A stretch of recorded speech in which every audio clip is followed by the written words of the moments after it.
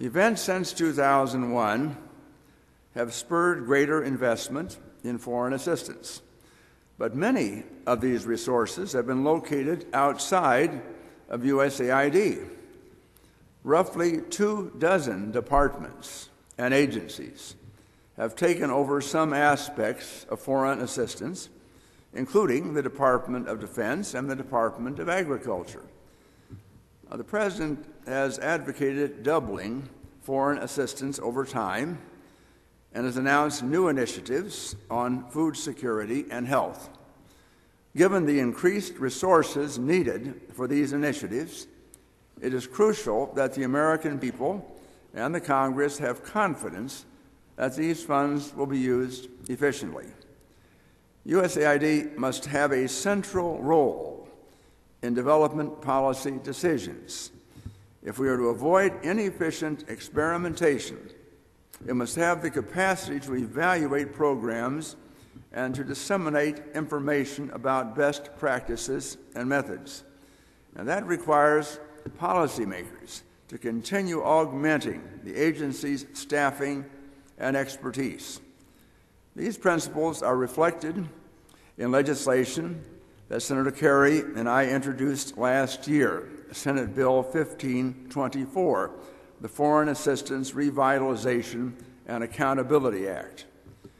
The administration has initiated 2 separate studies: the State Department's Quadrennial Diplomatic and Development Review and the National Security Council's Presidential Study Directive on Development, in an attempt to make recommendations on how development programs can better support United States foreign policy objectives. The QDDR will not be completed until this fall, and it's uncertain when or if we will know the outcome of the PSD.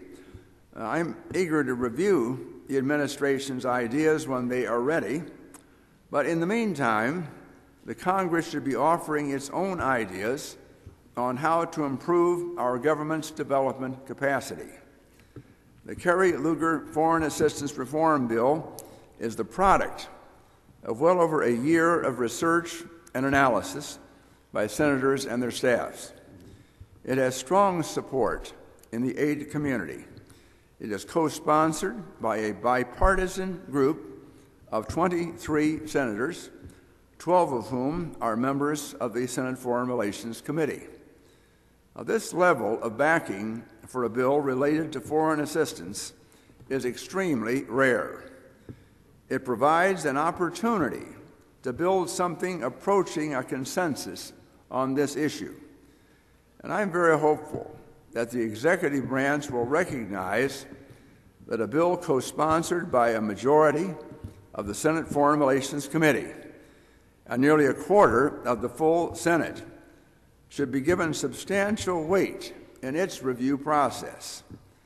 A strong development agency that serves under the foreign policy guidance of the Secretary of State, as envisioned in our bill, will best empower her to advance the United States goals. Now, even as we reconsider our development architecture, it's vital that development policy is guided by objectives rather than by how we organize our government to deliver development assistance. In other words, we should focus on the big issues: food scarcity, poverty, disease, environmental degradation that prevent economic growth in a large swath of the world's countries.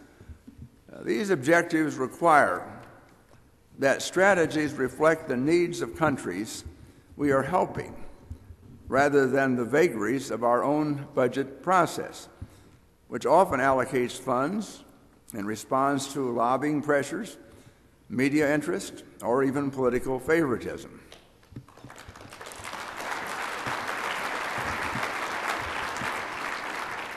Country strategies based on broad objectives also give us the best chance to avoid dependence on arbitrary spending targets for specific sectors. For example, promoting food security requires investments not just in agricultural production, but in clean water, in infrastructure, basic and higher education, and land titling, to name just a few factors.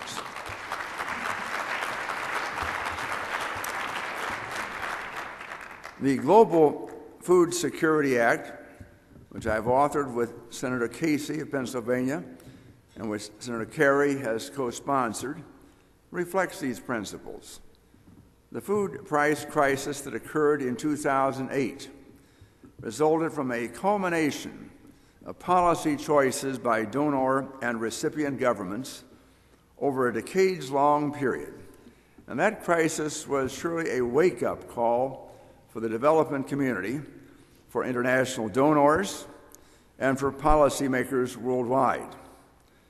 Because achieving food security must be a multi-sector endeavor that goes beyond simply raising crop yields, U.S. policy must seek to integrate a variety of approaches and actors. At the same time, we do not want to delegate responsibility for food security to multiple departments. That could further weaken our already fractured foreign assistance structure. And that is why our bill designates USAID, which has the broad development experience necessary, as the lead agency to implement that strategy.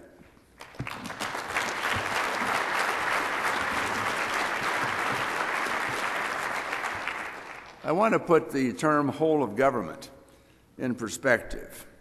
The term whole of government has come into vogue in policy circles, and to the extent that the term underscores the complexity of development problems and the need to apply the talents of a diverse set of agencies to their solution, it is useful and descriptive. Our government must have the capacity to draw on expertise to achieve vital development missions without artificial barriers created by agencies. Many agencies are working together successfully on development problems in many parts of the world. But we should not mistake the term whole of government for an organizational strategy. Even if multiple agencies are making contributions, someone must be in charge. Someone must coordinate the activities of all involved.